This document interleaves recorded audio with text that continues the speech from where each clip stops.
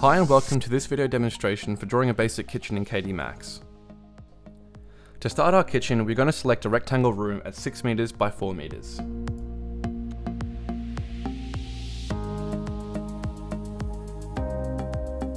Next, we're going to add a window on the north wall. Firstly, specifying the measurements on the left hand side menu and then placing it on the wall 850 from the right hand side.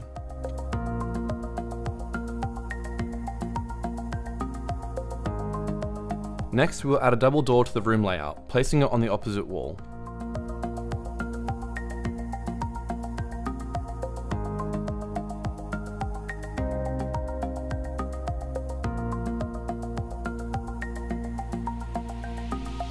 We are now going to add in a ceiling by clicking on Auto Ceiling. Clicking inside the room and then specifying the elevation at 2400. Next, we add some downlights by selecting the linear light. This enables us to draw a line across the ceiling and then place the lights along that line. Once we are happy with the room layout, select the 3D design button on the top menu, and this will start taking us through to our room. We are now prompted with our global style settings. In here, we set the properties of our room. Firstly, we select the profile and color of our door. Here we select a straight panel in a white color.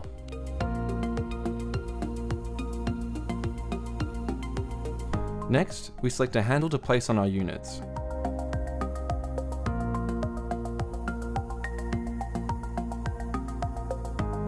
And then duplicating that through the various types of doors. After that is our worktop section. First we select the front edge style, set the thickness of the bench top, and then finally set the overhang for the front and side of the worktop. Next we set our plinth or our kicker style and height.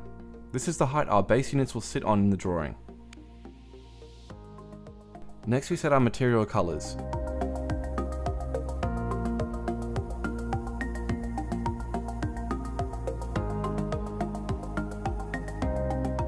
Here we have set the worktop material to a dark color. And finally we set our elevation measurement for our wall units. Once we have specified all of our properties, click OK and we'll be brought into the room. Now that we are in the room, we can click and drag to navigate around the room, and we can also start to add some products. So what we will do here is get a corner base unit, specify our dimensions, and place that in the corner of the room. The products menu is found under Start and then Products List.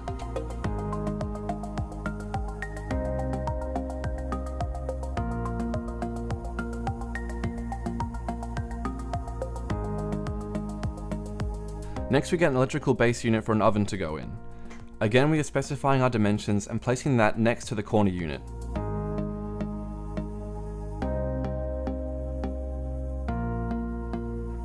You can see that when the unit is against the other, as it comes up with a blue outline.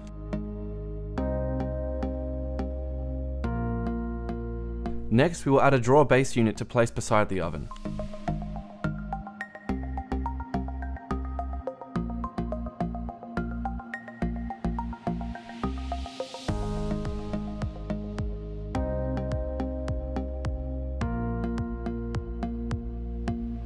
Beside the drawer base unit, we will place a pantry unit.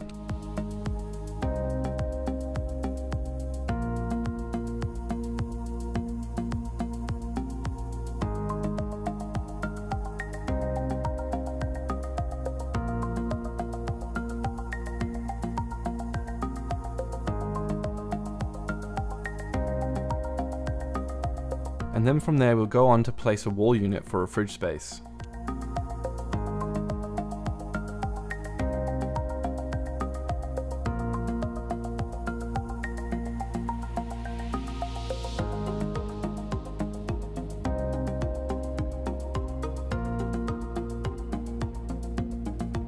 And finally, along that wall we will place a filler to span the remainder of the gap.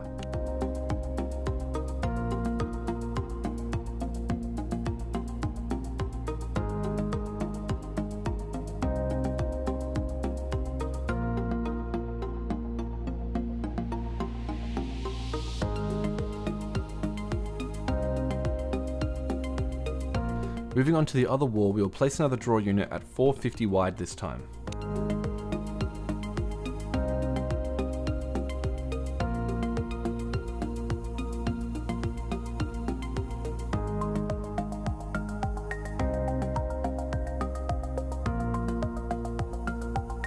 And then continue with a 2-door unit for our sink.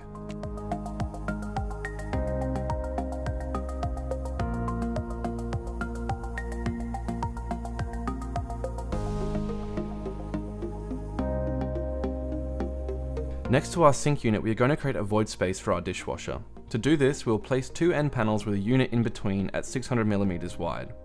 Once we have placed our bench top, we will delete that unit as it is just a placeholder.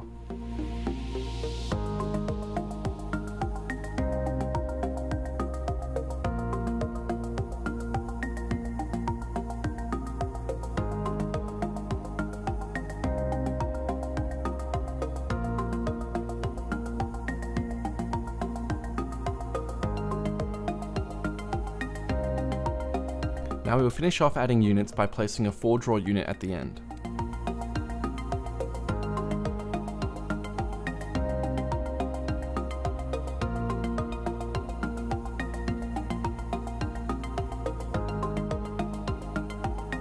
So as you can see, we have drawn a basic L-shaped kitchen.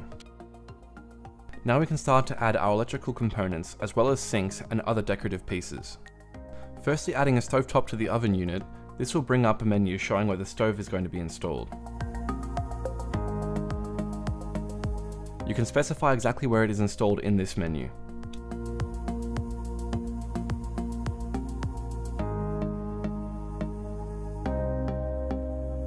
Next, we will place a range hood based on the location of the stove.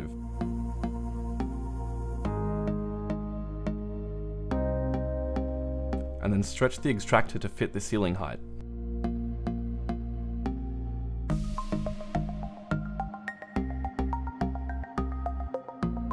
Next, we will place a sink in our 2-door unit under the window. So firstly, select the desired sink,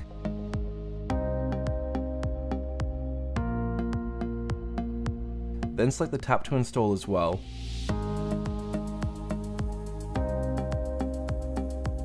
and then finally click on the unit the sink needs to be installed in.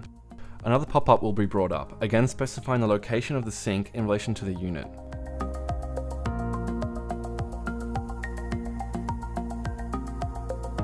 Here we wish to offset the sink over the dishwasher, so we have to specify the setting at 150 to the right.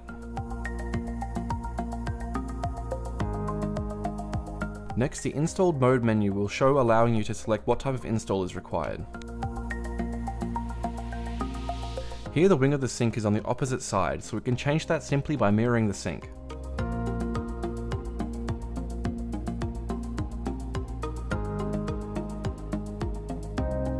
Now we will add our dishwasher. Firstly, by placing it in the room and then using the align function, we can bring it into the correct position based on our end panel location.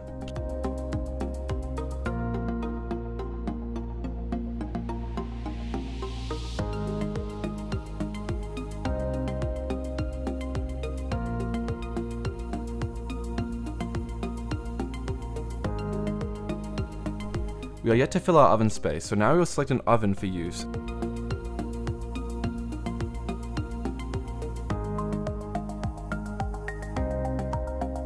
Firstly, select the panel above where the oven will go, and then the drawer below. This automatically sizes the oven based on the panel selected. Next, we install our plinth. We can do this automatically, and this will apply our kickboards to all of our base units and tall units in the drawing.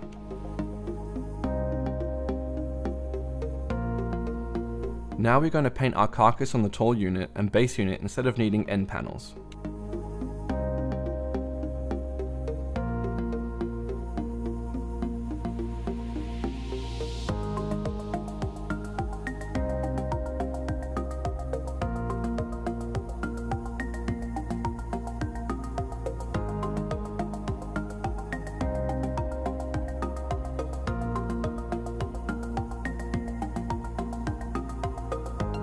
Finally, we can add a fridge to complete our drawing.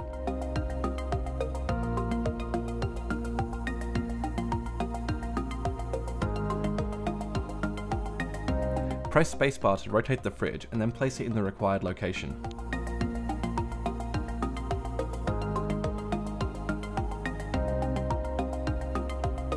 Now we're ready to begin the rendering process.